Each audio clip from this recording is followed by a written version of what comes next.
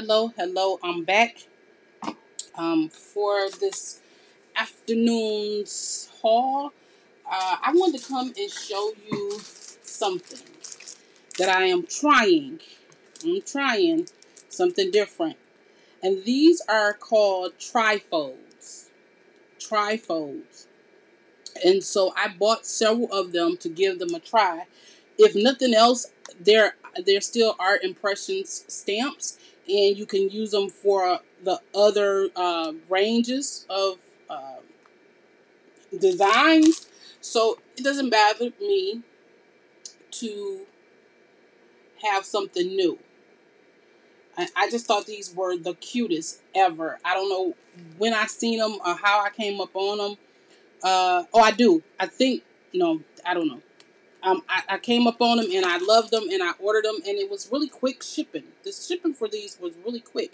I want to say I placed this order on Friday and today is the following Thursday. And I think I got these today or yesterday. I don't know. One of the two. Quick shipping for this order.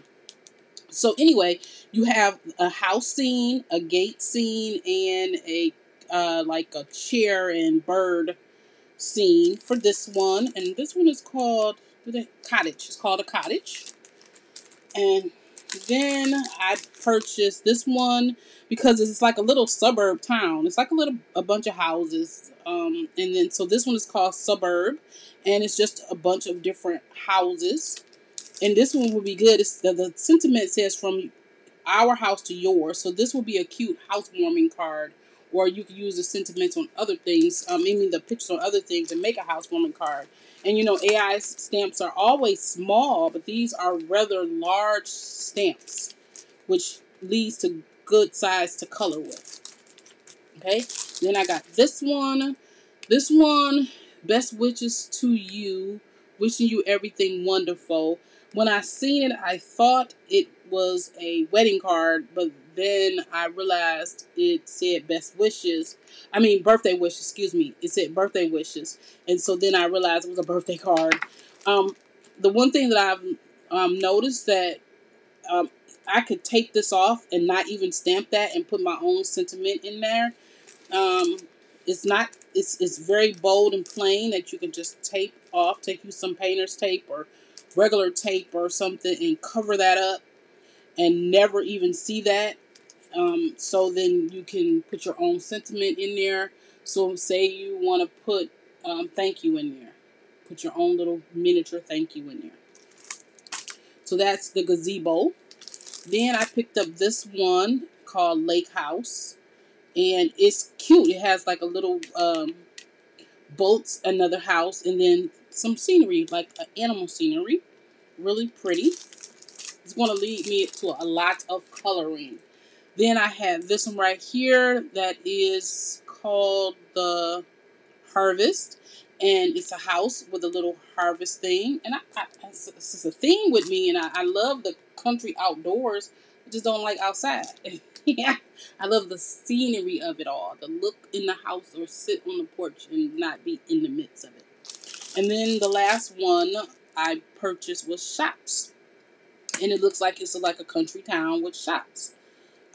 And so I bought how many? 1, 2, 3, 4, 5, 6 of them.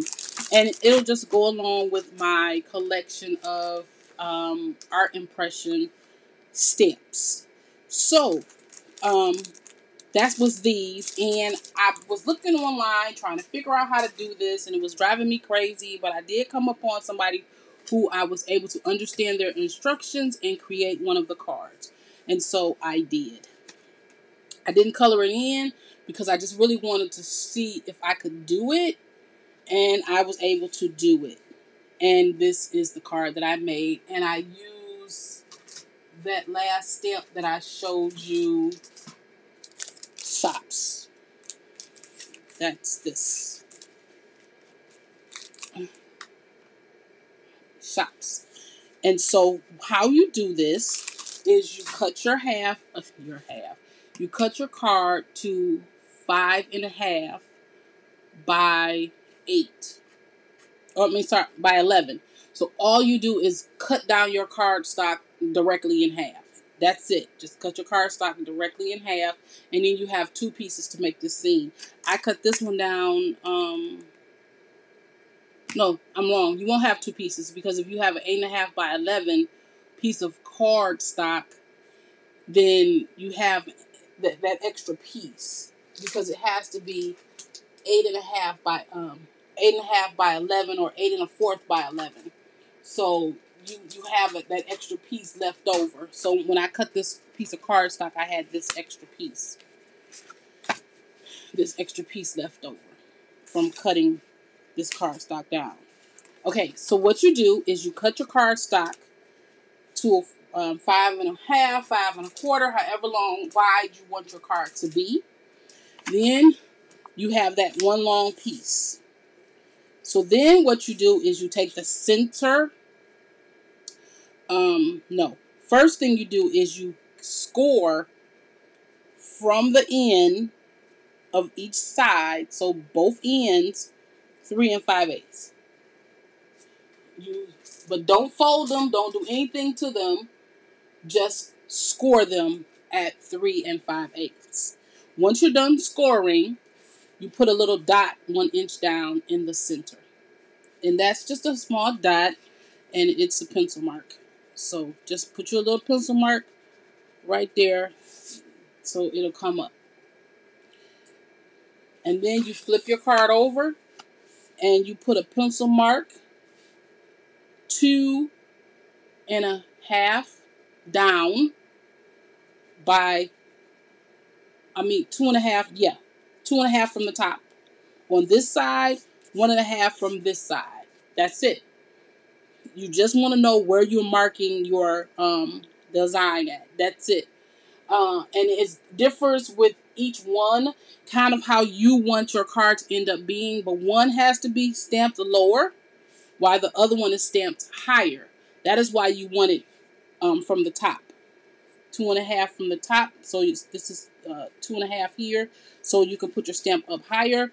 And this one is 1.5. So it's lower, as it were. However it works out. You got to step one lower. So I would say, like I was watching the video, so I would say put it maybe 1/2 inch from the bottom here. And maybe that's 2.5, maybe starting out at 1 inch from here. So 1/2 inch or 1/4 inch to 1/2 inch from here. And 1.5 inches from there. 1 inch. Let me see. What did I draw that at? Yeah, I did. That's 1.25 inches. So you need 1.25 inches from here and 1/2 inch from here. And that's just kind of to get them in the right direction.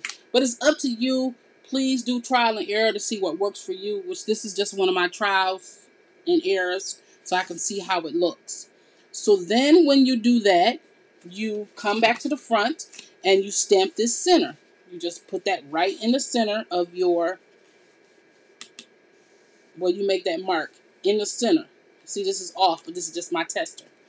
So you put it right in the center between the two of these. I would say if you wanted to put it directly center, depending on what you're doing, put it on your MISTI or something like that, a stamp positioner or something to get it directly where you need to get it to make sure it's correct. And then once you get done with that, I stamped my sentiment last, but you can stamp your sentiment or not include a sentiment or however you want to do it. But then you flip over and you take one stamp on the one stamp that you want on this side and the stamp you want on this side. The directions in the package says to do this one on this side and this one on this side. So it can look or resemble how the picture looks.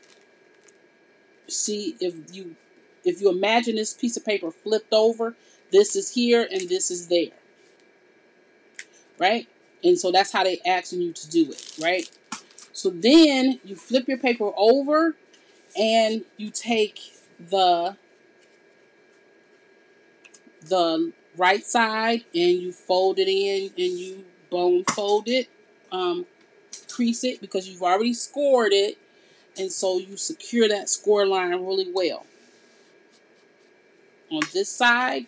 And then you do the same thing on this side. This paper cracks because this is that 120-pound paper. This is very thick paper, so it cracks. But you can do it on any size paper, depending on if you're watercoloring, you use watercolor paper or whatever you want to use. And there you go. You have them folded. Okay, so then what you do is you go and cut around this. You don't have to make such sharp, like I sharp angle that. You don't have to. You can cut around as far or as close to it as you want, but you got to cut around it because the point of it all is to show all the pictures. The try is to show it. So you cut around, fussy cut around, or take something that you can cut. You can do anything with it. You don't have to necessarily cut it so close. You could just cut it with a die or something to make it really pretty with a wave or something like that, and cut it. Then you do the same thing for this side. You go in here and you cut it, and you can follow the route or whatever if you want to. It's up to you how you want it to look. But then when you're done, you want to fold this over. So I literally could go in here and cut off this. I could go and cut off that extra piece. It doesn't matter wherever you want to cut it, because the top piece is going to fold over that, so you can cut it as long as it's not over here. Like, don't cut it short or it'll look weird. Cut it past that. You know what? That's weird. Okay, you know what I did? I did the wrong direction. I'm supposed to stamp it by the way the picture looks. This should have been stamped lower.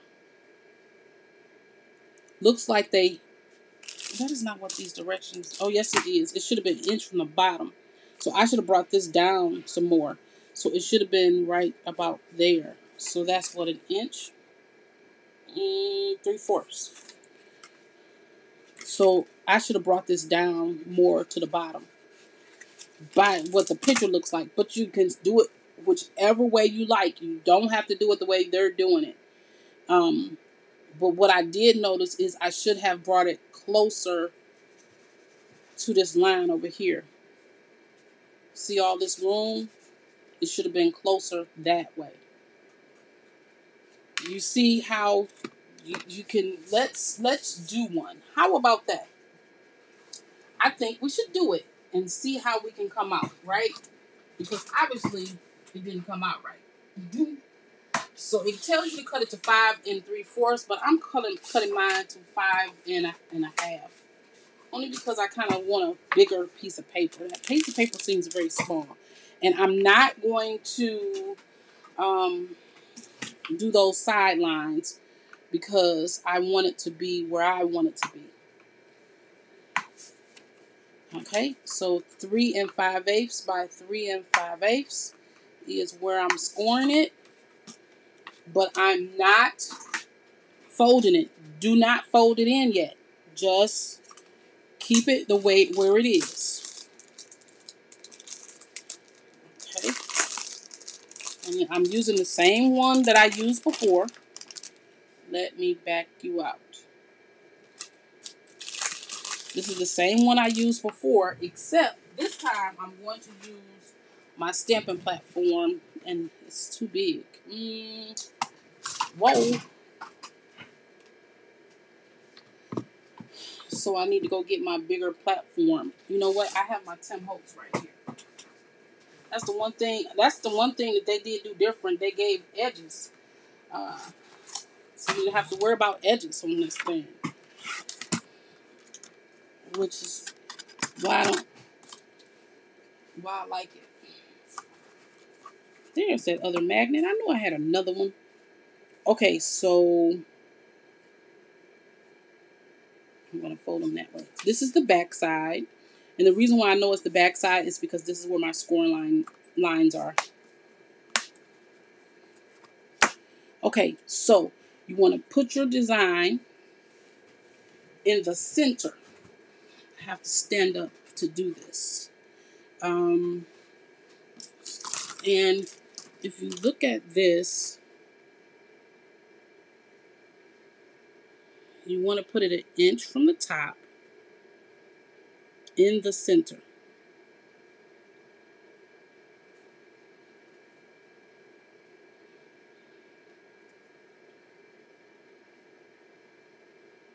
Okay, so you want to put it about 1 inch from the top, centered.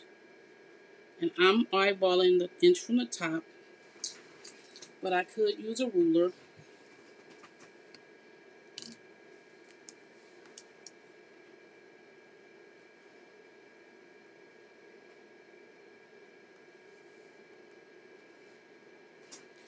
Okay, because this says cut your paper, blah, blah, blah, blah, blah. Okay, that's why it looked weird. It's supposed to be a 1/2 inch from the top. So I'm moving it over, circling it off, and that's about center. Okay. And then I'm using some jet black ink from the Quick Dry from Crafter's Companion, and to stamp this right in the center.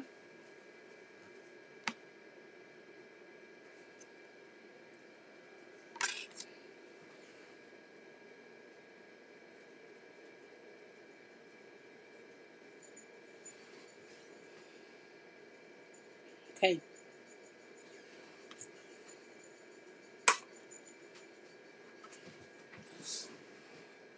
This stamp is weird. No, this is me. I'm weird because I'm trying to get it straight on. But is it straight on? Yeah, it's straight on. It's my stamp is not. It needs to be like that. Let me stamp it. What I'm trying to do is make sure that this stamp is straight on the paper. Oh, that's even crooked, more crooked. I need to bring it this way more. I'm just making sure that when I stamp this correctly, that is straight. And I have to figure that out. Okay, really?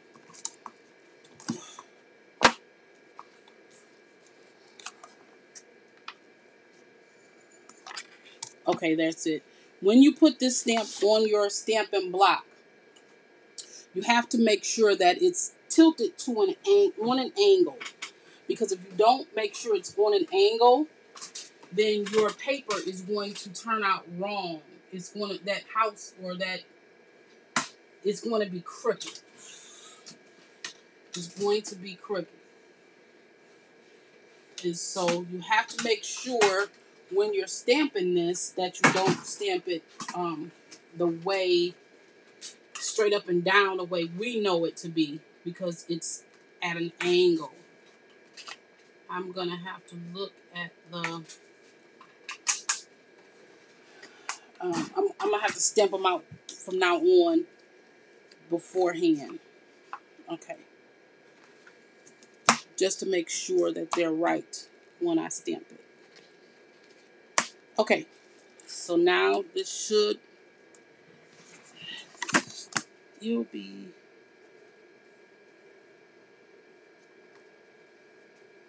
it still should be centered.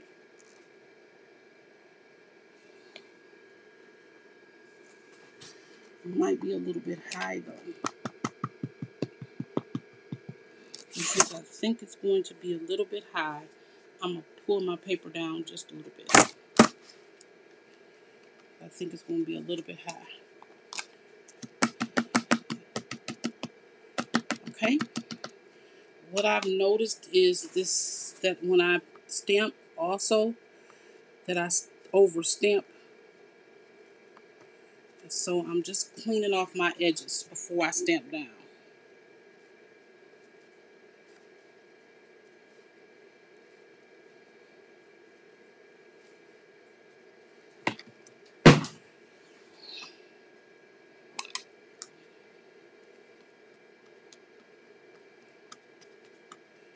Okay, let's see where this gets us.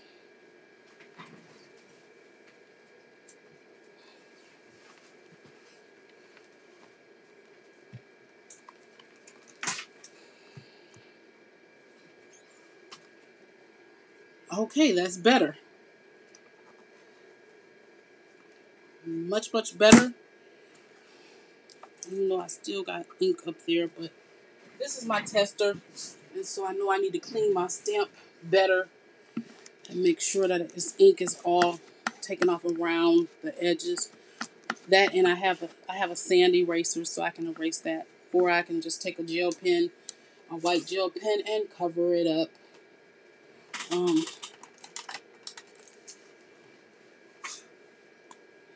Let's see, just take a white gel pen and cover those up. Plus my sky gonna be a color anyway, but this is a test. Okay, then you take the piece of paper and you flip it over. Ooh-wee. Okay, then you flip it over, and now your design is right here. You want to trifold this way and this way. So when you trifold this way, you have to make sure that you put the right design on the right side, the side that it goes on, right? So the little store has to go close to your line, to your fold line, but about, what did I say, 3/4 up, but about an inch away from, a half inch or so away from this line. Okay, let's see what this is going to give us. So I'm trying to be careful. These ink pads are new, fresh, and wet. Very wet.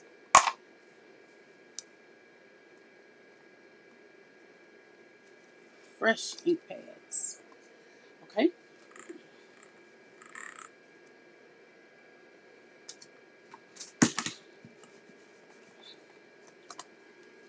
Okay.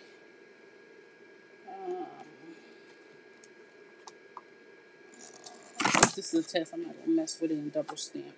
I'm not going to try to double stamp. So let me clean this off. I probably could have just pressed down some more. Okay. And I'm going to lift this up. And I'm going to turn it around. And take this one.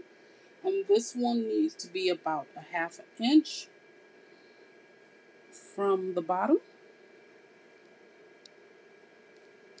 Maybe about a half an inch over.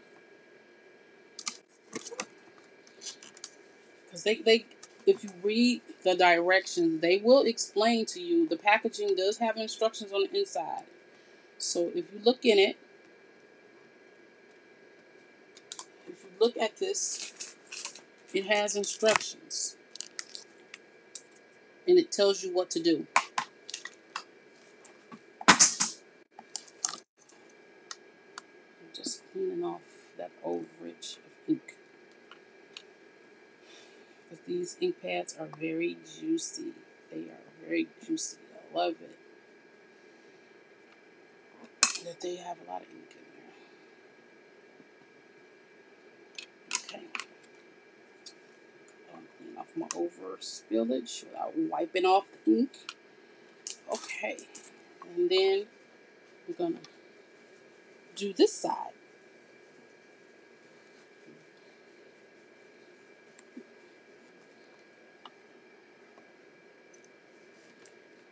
I'm just trying to press right there where it says open.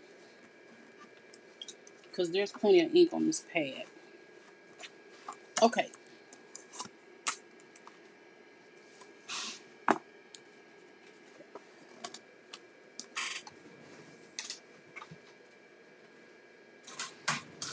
All right. And so this is what the design looks like, what the card looks like. And once you get them, they're all different. So you have to make sure that you do what they all say, no matter what you do with the first one, depending on how the design is shaped. One is smaller, like this house is much larger. You have to follow the directions on the package to tell you how far to go, or play around with it and do your own designs. Because just because it tells you it doesn't mean you have to necessarily just go with it. You want to do some of your own design. It's just a guidepost to train you how to use your um, new stuff. So I'm going to take this bone folder. No, before you take the bone folder and do any bone folding or anything, you need to cut off the design after you color it in. So at this point, you would color it in to how you want it to look, and then you would begin your fussy cutting. And you can cut as far or as close as you like. You don't have to cut right on it. The only thing is, when you get to the top, you should try to cut it at an angle or something. You can go straight across if you want. It doesn't matter. But you have to make sure that you cut it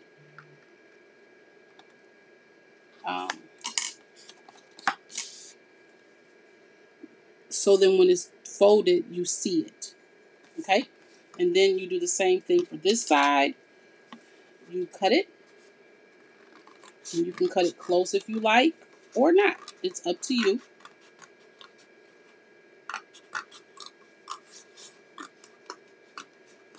I think when they make these, they had very good intuition about doing something different. And it was really, really nice. So then you turn your design back over and you put your sentiment, or not. You can leave it blank so when people get this, they can put their own sentiment in it.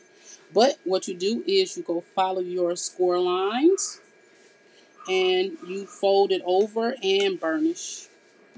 And make sure you don't use paper like I do that is so thick that it cracks, because this paper cracks.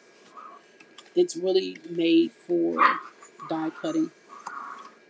I think that's what I bought this for, was die cutting. But I use it a lot. And there you have it. I don't know what they're playing. My puppies are playing. And there you have it. The TRYFOLD card. I think that it would be nice to follow these stairs with this one, because this one is still good for me to be able to do something with. And then maybe I can come across this way and see, this is your own trial and error. You do what you like with your designs. And so there you go. And now I have the staircase, and then the cafe, and then the town. And once I color it all, it all goes together. And this is what it looks like when you look at it. Isn't that gorgeous? I can't wait to color this in and put a nice message in the inside. I think it looks really cute. What do you think? Do you have the TRYFOLD cards? Let me know down in the description box if you have the TRYFOLD cards. Or if you want to try the TRYFOLD cards. If you think that this would make a good class where we can stamp the TRYFOLDs, let me know in the description box if you think it'll be wonderful to try the TRYFOLDs. Thank you so much. Thank you to our Impressions for being so innovative and coming out with this type of thing for us. Thank you so much, and I will see you in the next one.